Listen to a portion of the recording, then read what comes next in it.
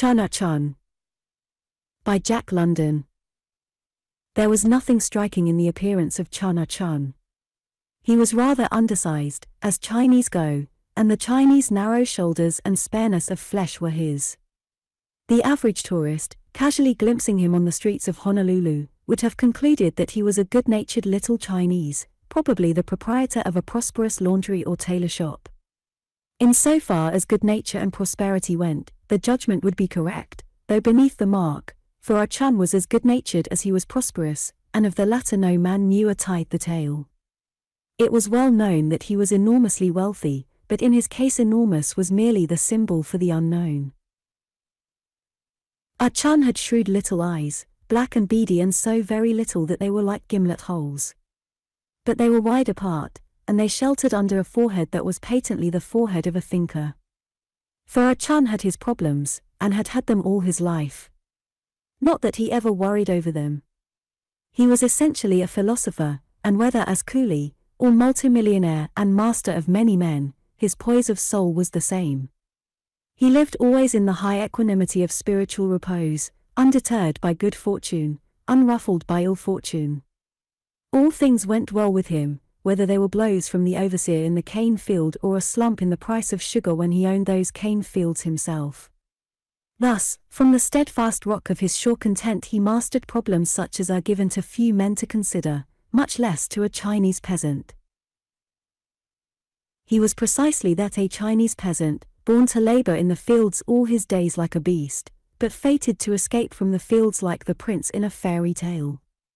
Ah Chun did not remember his father, a small farmer in a district not far from Canton, nor did he remember much of his mother, who had died when he was 6. But he did remember his respected uncle, Ah Cow, for whom had he served as a slave from his 6th year to his 24th. It was then that he escaped by contracting himself as a coolie to labor for 3 years on the sugar plantations of Hawaii for 50 cents a day. Ah Chun was observant. He perceived little details that not one man in 1,000 ever noticed. 3 years he worked in the field, at the end of which time he knew more about cane growing than the overseers or even the superintendent, while the superintendent would have been astounded at the knowledge the weazened little coolie possessed of the reduction processes in the mill. But Ah Chun did not study only sugar processes. He studied to find out how men came to be owners of sugar mills and plantations.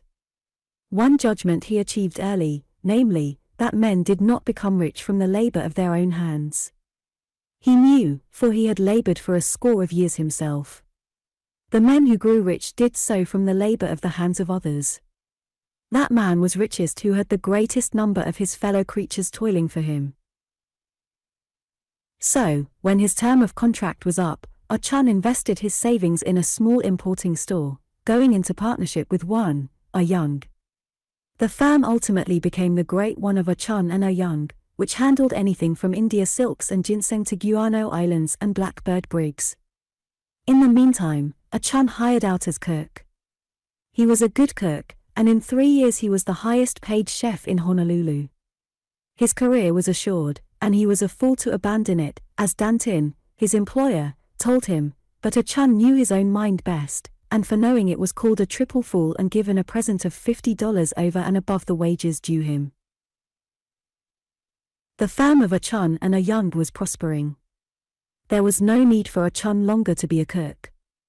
There were boom times in Hawaii. Sugar was being extensively planted, and labor was needed. Ah Chun saw the chance, and went into the labor importing business. He brought thousands of Cantonese coolies into Hawaii, and his wealth began to grow. He made investments. His beady black eye saw bargains where other men saw bankruptcy. He bought a fish pond for a song, which later paid 500% and was the opening wedge by which he monopolized the fish market of Honolulu. He did not talk for publication, nor figure in politics, nor play at revolutions, but he forecast events more clearly and farther ahead than did the men who engineered them. In his mind's eye he saw Honolulu a modern, electric-lighted city at a time when it straggled, unkempt and sand-tormented, over a barren reef of uplifted coral rock. So he bought land. He bought land from merchants who needed ready cash, from impecunious natives, from riotous traders' sons, from widows and orphans and the lepers deported to Molokai, and, somehow, as the years went by, the pieces of land he had bought proved to be needed for warehouses, or coffee buildings, or hotels. He leased, and rented, sold and bought, and resold again. But there were other things as well. He put his confidence and his money into Parkinson, the renegade captain whom nobody would trust. And Parkinson sailed away on mysterious voyages in the Little Vega. Parkinson was taken care of until he died, and years afterward Honolulu was astonished when the news leaked out that the Drake and Acorn Guano Islands had been sold to the British Phosphate Trust for $750,000. Then there were the fat, lush days of King Calico, when Ah Chun paid $300,000 for the opium license. If he paid $350,000 for the drug monopoly, the investment was nevertheless a good one, for the dividends bought him the Kalalau plantation, which, in turn, paid him 30% for 17 years and was ultimately sold by him for $1.5 million. It was under the Kamehamehas, long before, that he had served his own country as Chinese consul, a position that was not altogether unlucrative, and it was under Kamehameha IV that he changed his citizenship, becoming an Hawaiian subject in order to marry Stella Allendale, herself a subject of the brown-skinned king, though more of Anglo-Saxon blood ran in her veins than of Polynesian. In fact, the random breeds in her were so attenuated that they were valued at eighths and sixteenths. In the latter proportions was the blood of her great-grandmother, Pahau the Princess Pahau, for she came of the royal line. Stella Allendale's great-grandfather had been a Captain Blunt, an English adventurer who took service under Kamehameha I and was made a tabu chief himself. Her grandfather had been a New Bedford whaling captain, while through her own father had been introduced a remote blend of Italian and Portuguese which had been grafted upon his own English stock.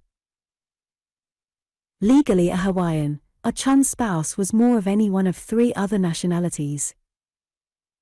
And into this conglomerate of the races, Ah Chun introduced the Mongolian mixture.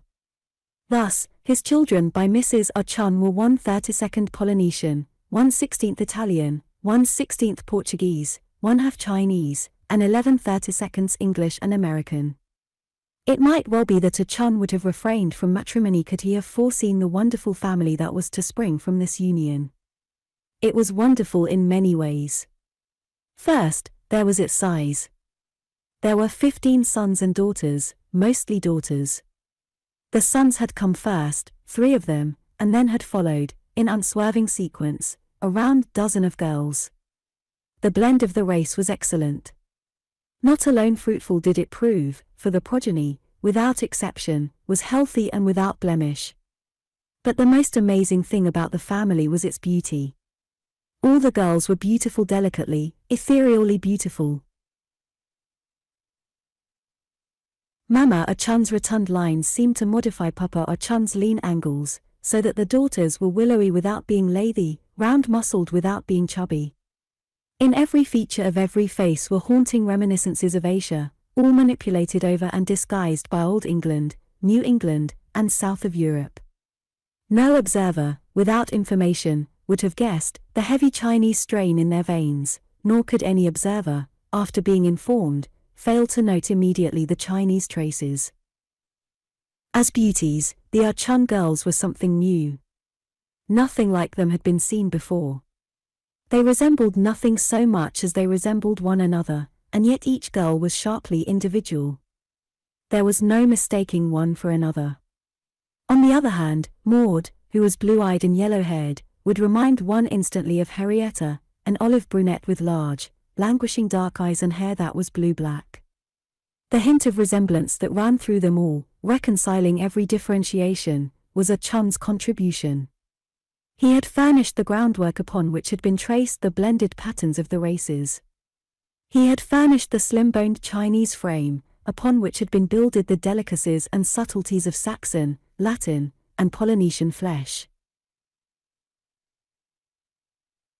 Mrs. Ah Chun had ideas of her own to which Ah Chun gave credence, though never permitting them expression when they conflicted with his own philosophic calm.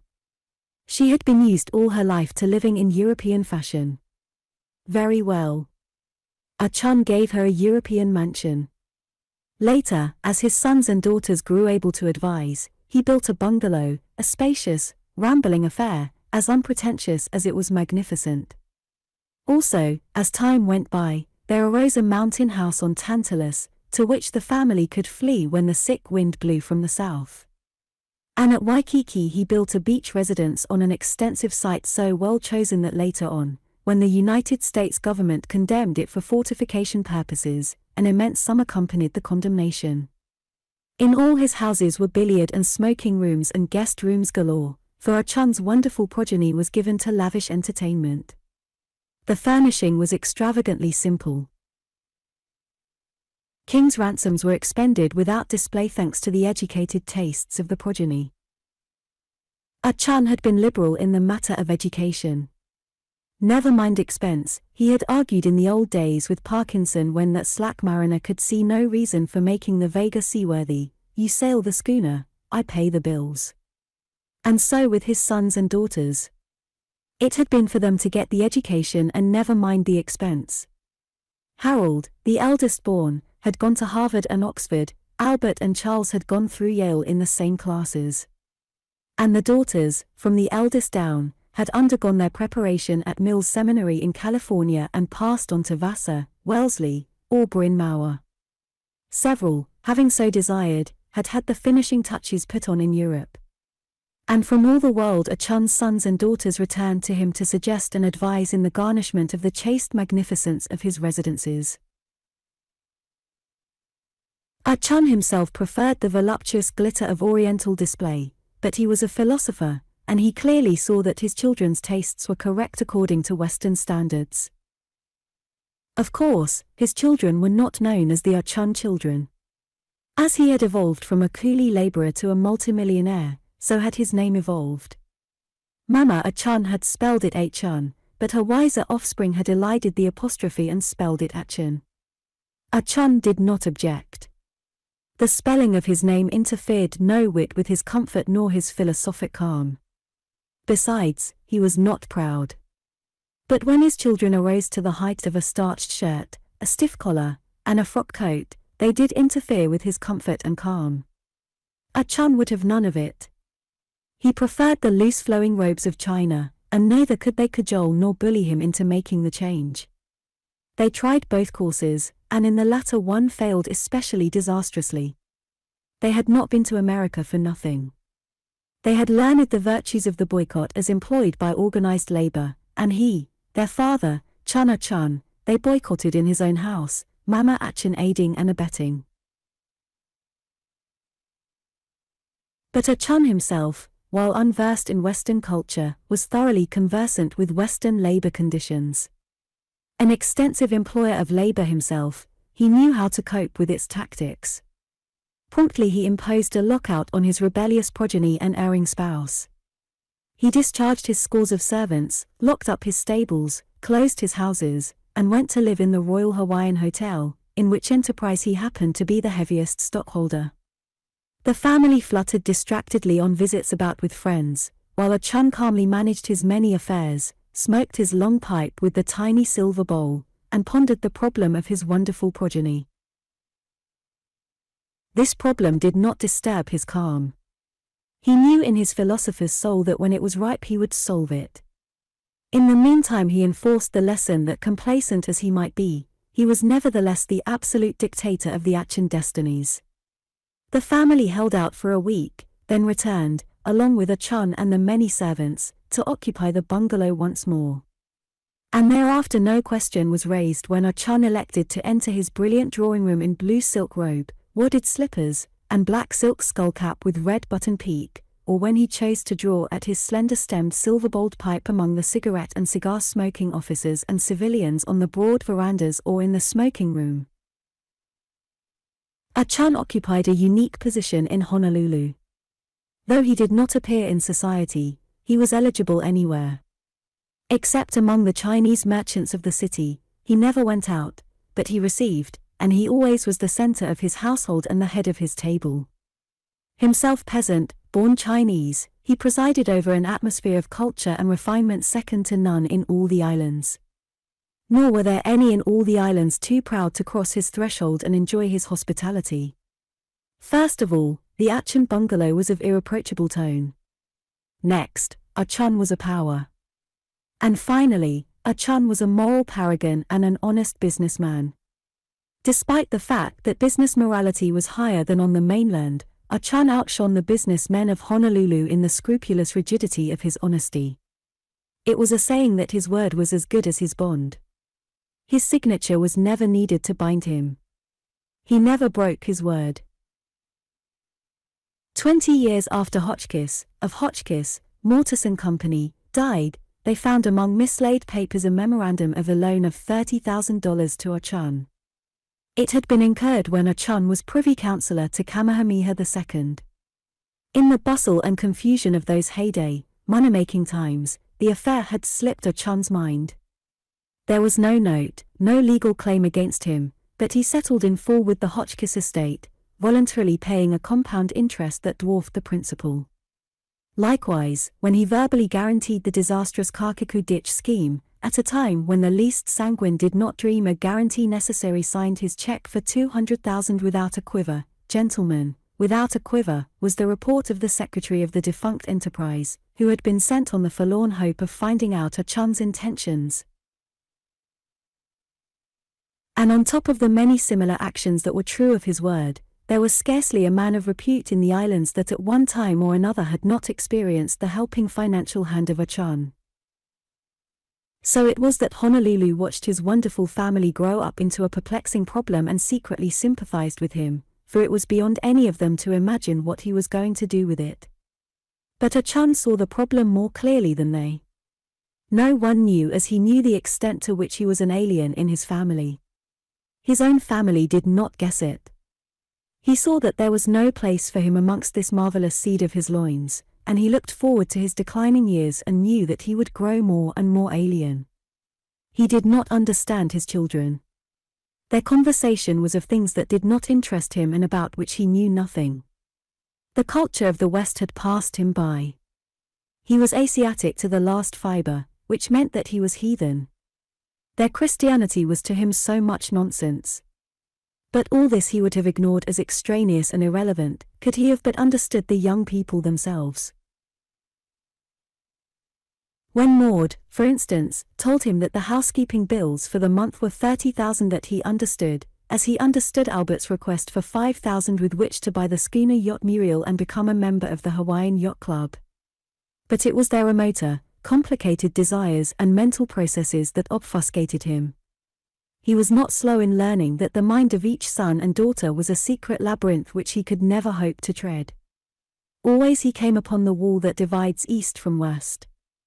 Their souls were inaccessible to him, and by the same token he knew that his soul was inaccessible to them. Besides, as the years came upon him, he found himself harking back more and more to his own kind. The reeking smells of the Chinese Quarter were spicy to him. He sniffed them with satisfaction as he passed along the street, for in his mind they carried him back to the narrow tortuous alleys of Canton swarming with life and movement. He regretted that he had cut off his queue to please Stella Allendale in the prenuptial days, and he seriously considered the advisability of shaving his crown and growing a new one. The dishes his highly paid chef concocted for him failed to tickle his reminiscent palate in the way that the weird messes did in the stuffy restaurant down in the Chinese Quarter. He enjoyed vastly more a half-hour's smoke and chat with 2 or 3 Chinese chums, than to preside at the lavish and elegant dinners for which his bungalow was famed, where the pick of the Americans and Europeans sat at the long table, men and women on equality, the women with jewels that blazed in the subdued light against white necks and arms, the men in evening dress, and all chattering and laughing over topics and witticisms that, while they were not exactly Greek to him, did not interest him nor entertain. But it was not merely his alienness and his growing desire to return to his Chinese fleshpots that constituted the problem. There was also his wealth. He had looked forward to a placid old age. He had worked hard. His reward should have been peace and repose. But he knew that with his immense fortune peace and repose could not possibly be his. Already there were signs and omens. He had seen similar troubles before. There was his old employer, Danton, whose children had wrested from him, by due process of law, the management of his property, having the court appoint guardians to administer it for him. Ah Chun knew, and knew thoroughly well, that had Danton been a poor man, it would have been found that he could quite rationally manage his own affairs. And old Danton had had only 3 children and $500,000, while he, Chun Ah Chun, had 15 children and no one but himself knew how many millions. Our daughters are beautiful women, he said to his wife, one evening. There are many young men. The house is always full of young men. My cigar bills are very heavy. Why are there no marriages? Mama Ah Chun shrugged her shoulders and waited. Women are women and men are men. It is strange there are no marriages. Perhaps the young men do not like our daughters. Ah, they like them well enough, Mama Chun answered, but you see, they cannot forget that you are your daughter's father. Yet you forgot who my father was, Ah Chun said gravely. All you asked was for me to cut off my queue. The young men are more particular than I was, I fancy. What is the greatest thing in the world? Ah Chun demanded with abrupt irrelevance. Mama Ah Chun pondered for a moment, then replied, God. He nodded. There are gods and gods. Some are paper, some are wood, some are bronze. I use a small one in the office for a paperweight. In the Bishop Museum are many gods of coral rock and lava stone. But there is only one God, she announced decisively, stiffening her ample frame argumentatively. Ah Chun noted the danger signal and sheered off.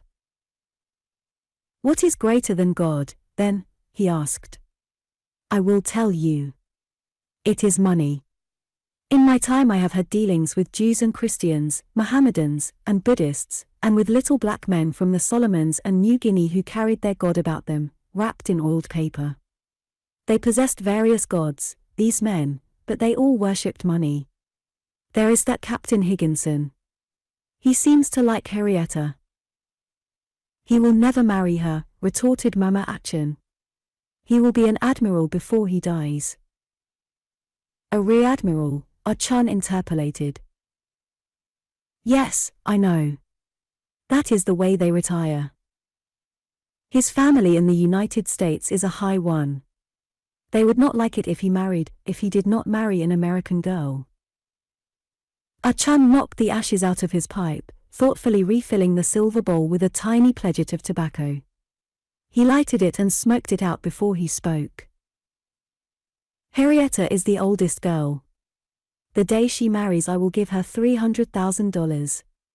That will fetch that Captain Higginson and his high family along with him. Let the word go out to him. I leave it to you. And Ah Chun sat and smoked on, and in the curling smoke wreaths he saw take shape the face and figure of Toishui, the maid of all work in his uncle's house in the Cantonese village, whose work was never done and who received for a whole year's work $1. And he saw his youthful self arise in the curling smoke, his youthful self who had toiled 18 years in his uncle's field for little more.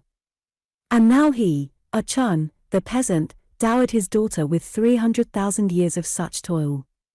And she was but one daughter of a dozen. He was not elated at the thought. It struck him that it was a funny, whimsical world, and he chuckled aloud and startled Mama Ah Chun from a reverie which he knew lay deep in the hidden crypts of her being where he had never penetrated. But Ah Chun's word went forth, as a whisper, and Captain Higginson forgot his rear-admiralship and his high family and took to wife $300,000 and a refined and cultured girl who was 1/32 Polynesian, 1/16 Italian, 1/16 Portuguese, 11/32 English and Yankee, and 1/2 Chinese. Ah Chun's munificence had its effect. His daughters became suddenly eligible and desirable. Clara was the next, but when the Secretary of the Territory formally proposed for her, Ah Chun informed him that he must wait his turn, that Maud was the oldest and that she must be married first. It was shrewd policy. The whole family was made vitally interested in marrying off Maud, which it did in 3 months, to Ned Humphreys, the United States Immigration Commissioner. Both he and Maud complained, for the dowry was only $200,000. Ah Chun explained that his initial generosity had been to break the ice, and that after that his daughters could not expect otherwise than to go more cheaply. Clara followed Maud, and thereafter, for a space of 2 years, there was a continuous round of weddings in the bungalow. In the meantime Ah Chun had not been idle. Investment after investment was called in. He sold out his interests in a score of enterprises, and step by step, so as not to cause a slump in the market, he disposed of his large holdings in real estate. Toward the last he did precipitate a slump and sold at sacrifice. What caused this haste were the squalls he saw already rising above the horizon. By the time Lucille was married, echoes of bickerings and jealousies were already rumbling in his ears. The air was thick with schemes and counter-schemes to gain his favor and to prejudice him against one or another or all but one of his sons-in-law.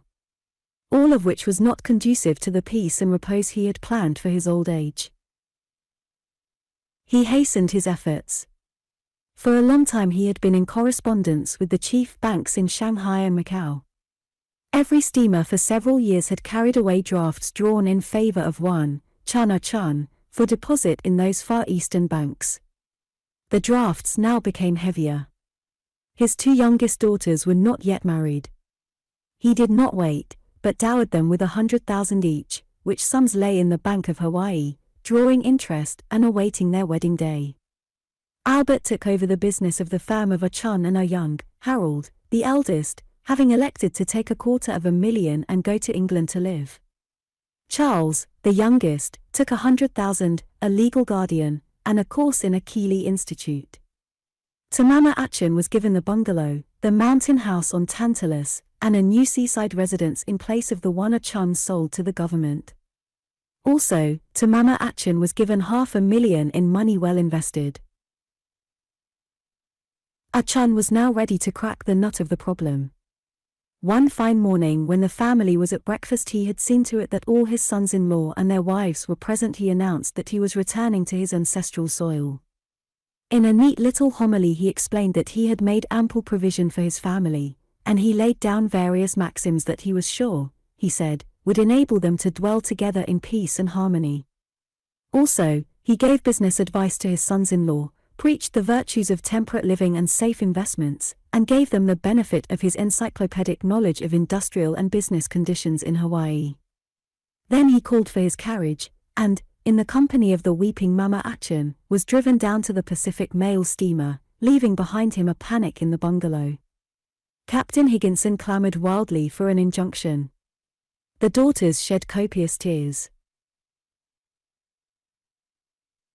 One of their husbands, an ex-federal judge, questioned Ah Chun's sanity, and hastened to the proper authorities to inquire into it. He returned with the information that Ah Chun had appeared before the commission the day before, demanded an examination, and passed with flying colors. There was nothing to be done, so they went down and said goodbye to the little old man, who waved farewell from the promenade deck as the big steamer poked her nose seaward through the coral reef. But the little old man was not bound for Canton. He knew his own country too well, and the squeeze of the mandarins, to venture into it with the tidy bulk of wealth that remained to him. He went to Macau. Now Ah Chun had long exercised the power of a king and he was as imperious as a king. When he landed at Macau and went into the office of the biggest European hotel to register, the clerk closed the book on him. Chinese were not permitted. Ah Chun called for the manager and was treated with contumely. He drove away, but in 2 hours he was back again. He called the clerk and manager in, gave them a month's salary, and discharged them. He had made himself the owner of the hotel, and in the finest suite he settled down during the many months the gorgeous palace in the suburbs was building for him. In the meantime, with the inevitable ability that was his, he increased the earnings of his big hotel from 3% to 30%. The troubles Ah Chun had flown began early. There were sons-in-law that made bad investments, others that played ducks and drakes with the Ah Chun dowries. Ah Chun being out of it, they looked at Mama Ah Chun and her $500,000, and, looking, engendered not the best of feeling toward one another. Lawyers waxed fat in the striving to ascertain the construction of trust deeds. Suits, cross-suits, and counter-suits cluttered the Hawaiian courts. Nor did the police courts escape. There were angry encounters in which harsh words and harsher blows were struck. There were such things as flower pots being thrown to add emphasis to winged words. And suits for libel arose that dragged their way through the courts and kept Honolulu agog with excitement over the revelations of the witnesses. In his palace, surrounded by all dear delights of the Orient, Ah Chun smokes his placid pipe and listens to the turmoil overseas. By each mail steamer, in faultless English, typewritten on an American machine, a letter goes from Macau to Honolulu, in which, by admirable texts and precepts, Ah Chun advises his family to live in unity and harmony. As for himself, he is out of it all, and well content. He has won to peace and repose. At times he chuckles and rubs his hands, and his slant little black eyes twinkle merrily at the thought of the funny world. For out of all his living and philosophizing, there remains to him the conviction that it is a very funny world.